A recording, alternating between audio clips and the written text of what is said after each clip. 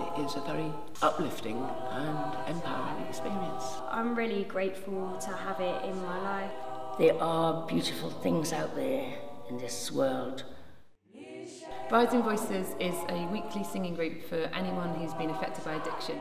So people who've experienced it themselves through drink or drugs of any age, and also people who've been affected because they care for someone, they're in a family with someone who is suffering with addiction, or people who work in services or volunteer in services.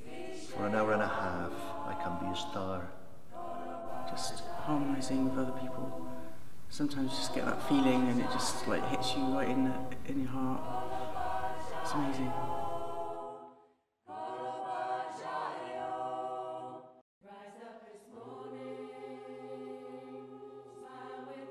I was looking for a way to bring music more into the work that we do at BDP. I've been working in the group work team, so doing talking therapy groups and one-to-ones with people. In the early days of the recovery, there's kind of an emotional void, and I certainly think that the music helps to fill that. I know that I want to be in recovery and live a good, safe life because of having things like the choir. I keep coming back every week because I've discovered that I actually love it. I love singing. So I met Izzy Freethale. I went along to her choir. It had a really profound effect on me, and I knew it was doing me good. We got her involved, and BDP were up for giving it a go, so we set it up in November 2014. Since I started singing with Rising Voices, I've started engaging more with other activities. Now I say yes to loads of stuff. Too much. It's actually really stressful. So there's been lots of studies done into the links between singing and singing in a group. You're not fretting about all the disappointments and frustrations and anxieties. Everyone's there to just do what we're going to do, sing, enjoy, have our tea break, having that up. Singing releases endorphins. It actually increases immunity. You just feel like really elated, and it's like a natural high.